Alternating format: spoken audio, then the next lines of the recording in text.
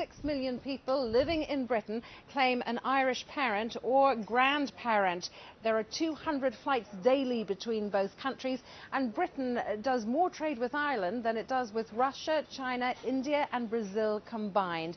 Both countries now hoping this historic visit, and historic is perhaps an overused word, but it cannot be overemphasised, visit to Ireland will change relations and mark a transformation in Anglo-Irish relations. Earlier in the day, as you mentioned, the Queen laid a wreath at the Garden of Remembrance to honour Irish freedom fighters. These scenes unimaginable just a few years ago. It's all down basically to the Good Friday Agreement of 1998 and the personal warm ties between the Irish President Mary McAleese and Queen Elizabeth herself.